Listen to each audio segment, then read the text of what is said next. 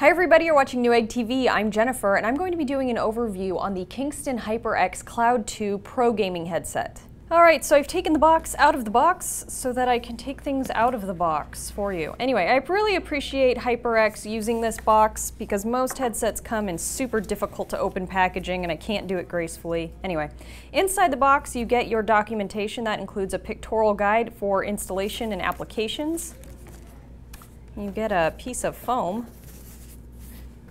Also, you get velour-covered accessory ear cups, boom microphone with a foamy bit on the end to block popping, an adapter, and inside this bottom cartridge there is a padded travel bag that includes an external pocket so that you can put the mic in separately or maybe your cords from the headset, and this is nice and cushioned to protect everything from scratches. Then we have the headset itself, which has a braided cable that ends in a 3.5 millimeter jack. And this is a USB external sound card, which I will talk to you about in just a moment.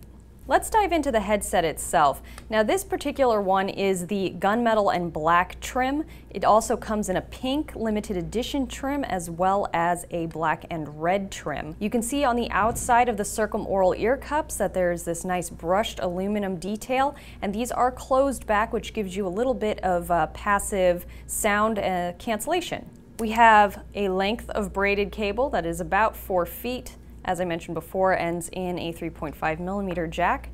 The headband is memory foam, which makes it quite comfortable, and everything is coated in this high quality leatherette with very durable stitching and then the HyperX branding across the top. The ear cups themselves are adjustable on each side with just kind of this click lock.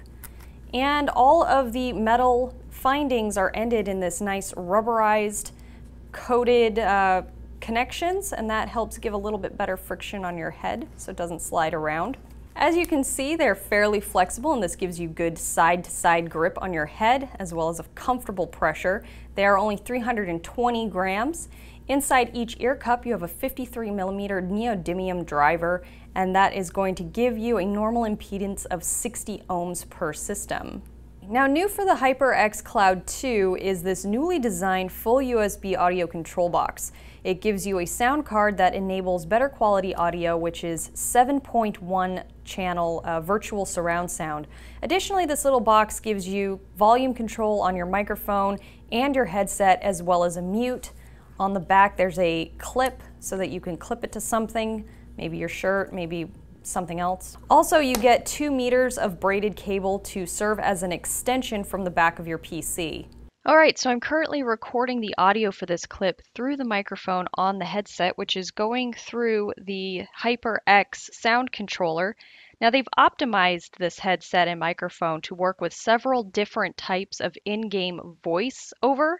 So depending on whatever TeamSpeak or in-game sounds you use, this will optimize for it. And the way they've done that is that the volume on the microphone will automatically lower and get higher depending on how the in-game volume responds. So if your game is getting louder, your friends are shouting or whatever, your volume on your microphone will automatically go up. That's pretty snazzy. Now, this is a cardioid direction microphone, and that has been designed to cancel out echoes and also minimize background sound. So if you're in a noisier room, it will pick up your voice nice and clearly. Alright, well that just about wraps up this overview. One thing I wanted to mention before I go is that you may have noticed that this gaming headset only includes one power jack instead of the traditional microphone and headset jack. Now, this is because HyperX has actually made this headset more power efficient.